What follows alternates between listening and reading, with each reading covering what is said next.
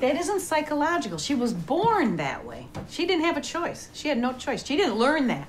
And that I know from all my study here. People used to think it, like being gay was psychological. No, you're born with it.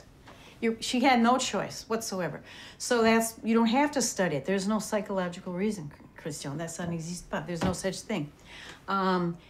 It was in her body from the beginning, in her mind or wherever it was, right from the beginning. I mean, a doctor told me that. He said, there's a change in utero. There's phases you go through, and one of them didn't do just quite right. It did something different, and there's no choice. So what's to study? Nothing. It is.